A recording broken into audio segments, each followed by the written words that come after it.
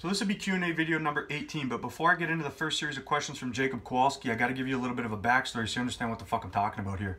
Now, Jakub had said he separates his training from his stretching. My question to him was, why do you do what you do? His response, because stretching is important to him, and when he's pumped, it limits his ability to do what's important to him. So while most people might not care about why Jakub's doing what he does, the underlying principle here is something we could all benefit from. Prioritize what's important to you and remove whatever it is that's limiting you. If the training is limiting you from doing the stretches that are important to you, then obviously, yes, you're going to want to modify the way you do what you do to promote the response you're looking for. One of the things he said, the rear hand clasp stretch that he likes to do is limited when his muscles are pumped. So I understand your logic for separating the training and the stretching. I understand the rationale. I agree with it. So keep doing what you're doing. One of the things I want to touch on real quick, in the last video, Jakub had asked me, can stretching create damage and increase recovery requirements? The answer is yes. I might not have directly said that, but I thought I was pretty clear when I said muscles are like an elastic band. If you pull on them and you let them go, they contract. If you pull them beyond a certain threshold, they snap. Same thing with stretching your muscles. Not that they'll snap, although they could, but if they exceed a certain threshold when being stretched, you can damage them. So hopefully that clears that up for you.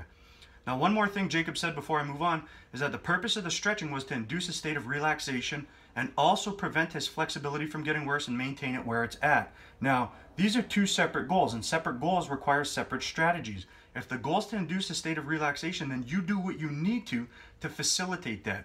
If, however, the purpose of the stretching is to prevent your flexibility from getting worse, I would argue that's a total fucking waste of time, only because you would get a greater return on investment by including loaded stretching into your strategy or training through a full range of motion. So it comes down to, why are you doing what you're doing? This isn't to suggest that you get a zero return on your investment, because the placebo effect is very real. If you believe something's going to work for you, it will to some degree.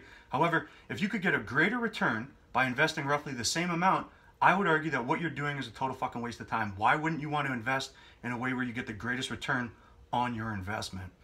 Now, Danny Moore wants my opinion as it relates to a couple different things in relation to the bench press. Number one, does the overhead press have much carryover to the bench press? Now, same principle that we talked about with Jakub, prioritizing what's important to him. Same thing here. If the bench press is important to you, prioritize it. Don't do something and hope it makes you better at something else. If you got better at bench pressing by including overhead presses into your strategy, there's a reason for that. That reason is likely because that exercise addresses a weak link in your chain. So you want to get good at something, you do that thing. Then you got to assess where your weak links are and include exercise into your strategy to account for that. But if you want to get good at something, you do that thing that you want to get good at. Don't do something else and hope it makes you better at another thing.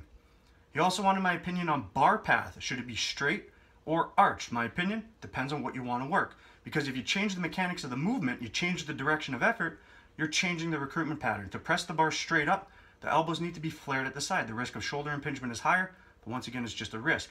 This puts the sternal head of the pec in more direct opposition of the resistance. When the elbows are tucked to the side and you're arching as you press up, this puts the clavicular head of the pec in more direct opposition of the resistance. So depending on where you want to work should determine how you actually do the exercise. Now, the last question here, I'm never one to bullshit people. I never just make something up and be like, yeah, this is the answer. If I don't know the answer, I'll tell you, I don't know the fucking answer. So the question is, what has a greater capacity for strength, the delts or the triceps? I don't know. My answer would be, comes down to your capacity to recruit, but then your question in response to that would likely be, all things being equal, let's say I have the capacity to recruit both just as equally, what has the greater potential? I don't know. I will say this though, your questions revolve around the bench press. I would be more inclined to invest time and effort into training the triceps because they will contribute to a greater degree in bench pressing than maybe the delts would, and the delts get worked with everything else. But as it relates to the specifics of the question, I don't fucking know. If you like the information, share it, click the fucking button at the bottom of the screen you're looking at, subscribe to the channel, support me, and I'm going to keep on bringing it.